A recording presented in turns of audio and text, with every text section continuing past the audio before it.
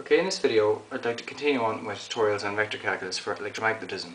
This is video number 3B and it's going to be on the cross product. I'd like to draw your attention to my website universityphysicstutorials.com. So the previous videos to this is number 3A, where I discussed the first video for the cross product.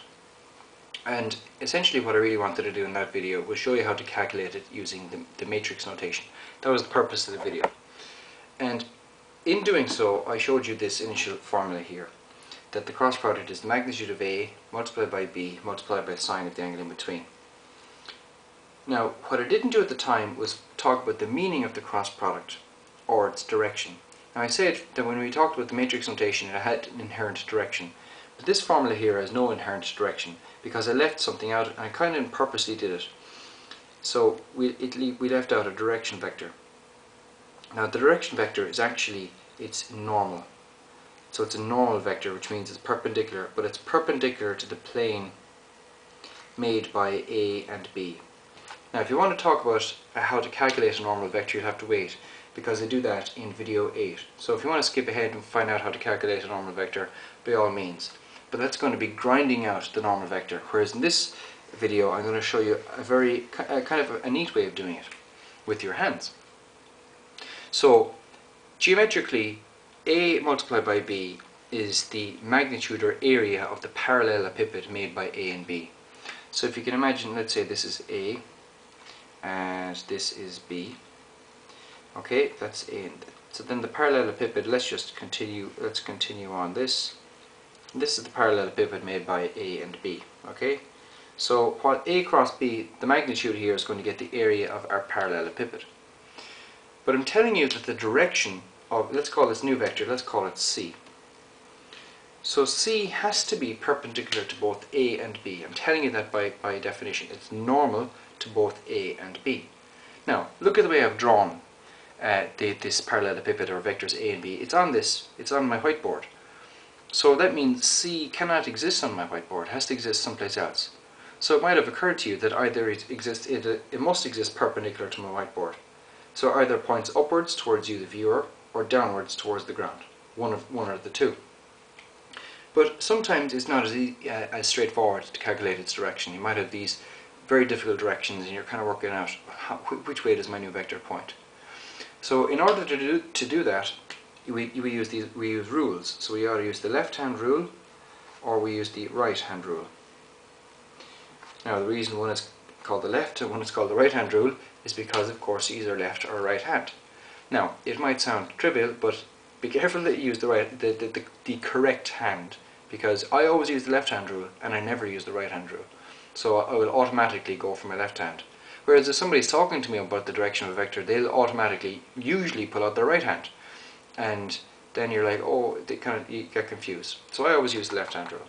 If you want, look at another video on the right-hand rule, but I prefer this one. I think it's great. So, how do we get the direction of C, which is A cross B?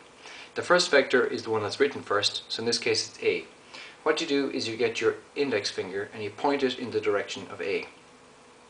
Then or your first vector, which is in this case A. Then you get your thumb and you point it in the direction of your second vector, in this case B. And then what you do is you extend your middle finger perpendicular to them, and that's the direction of C. So in this case, the vector C is pointing towards the ground. Okay, it's pointing down this way. Now, let's say if I change the direction of the vector B. Now, this might be slightly more difficult. So I have A, then I need to point B. I need to point my thumb in the direction of B. So I need to twist my hand like this, and then I point up. See the way your hand is all over the shop. So it vaguely points up out of the board or towards you, the viewer. So that does make sense.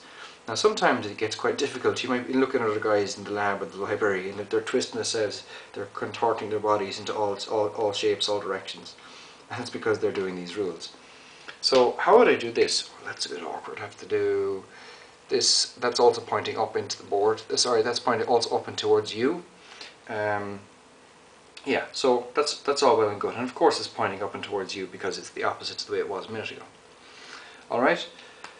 So that's how you do the left-hand rule. And other people, what they'll do with the right-hand rule, they'll say, that you how would they say the right hand rule? The right hand rule is basically you get your hand, you point it in the direction of your vector, and then you curl your hand around it and all sorts of stuff. I really don't like it. The only time I use the right hand rule is if I'm talking about Ampere's law. So I prefer the left hand rule, and that's the reason I'm going to show you that, and that only. So like the point is that your new vector C lives perpendicular to the plane made by AB. Now, one or two final things. What else did I show you? Okay, so the cross product, right? The cross product is distributive.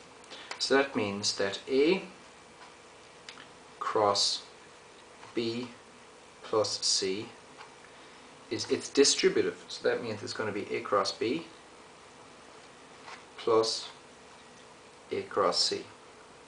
It's distributive.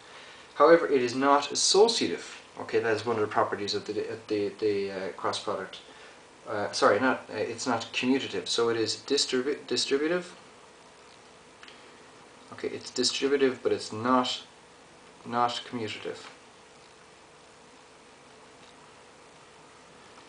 Okay, and that means that B cross A is not equal to minus A cross B, for example. Alright? And the next thing, of course, is that A cross A is equal to 0. That should make perfect sense to you. Okay?